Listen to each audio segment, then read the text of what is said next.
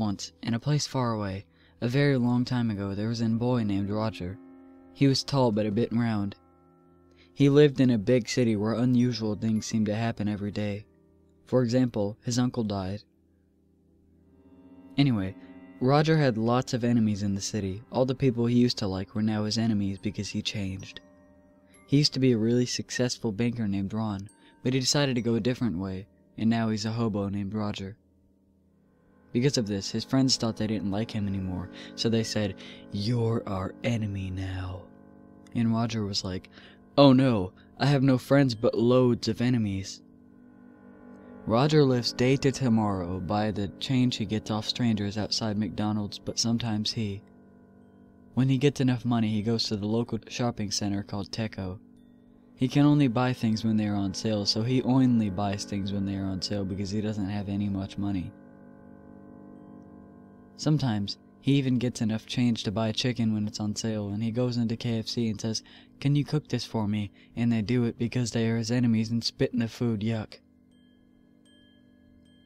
Today, on the most windy and stormy and rainy and cloudy and sad of days, he decided he needed to eat and went to Teco. When he went inside, there were no baskets. This was weird. Roger thought that they must be giving them a break today, so he kept going. He saw that 3 bread was on sale, so he was going to buy it, and then a big, fat, hairy man ran up next to him and said, "No! That's not for you!" And he took the sale sign away, which made the bread go back up to $100,000. This is all in the future, so that's normal for the future.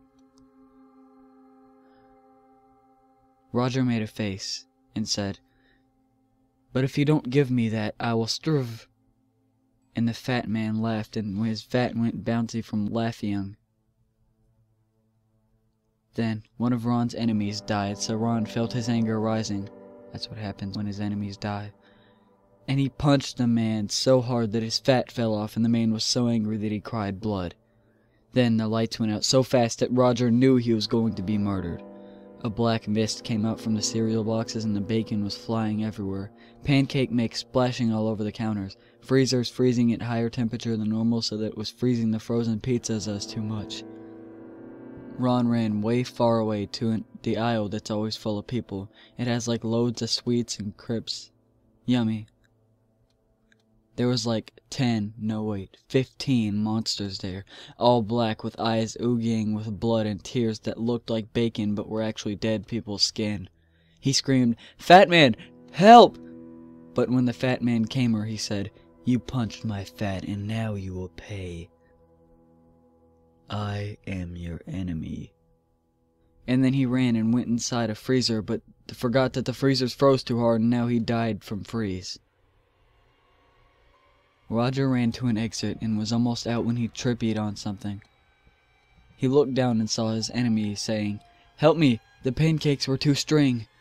And then he said, "No, I am Roger. You are Ron's friend, not mine, smelly." And he ran out the door. He was safe. He got out. He escaped. He avoided death. He was alive. He was tall. He was safe. He was Roger. Then he went back in for the bread but forgot about the monsters. So when he got the bread, the monsters came out from between the slices and cried blood from their mouths, saying, "We are your enemies, Ron." And he said, "How do you know my old name?"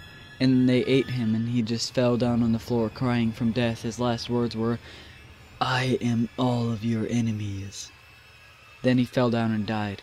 Just before he died, he said, "I will now be a supermarket monster." So when you are in a supermarket, remember that Ron is waiting. In the future, though, because it's in the future, remember?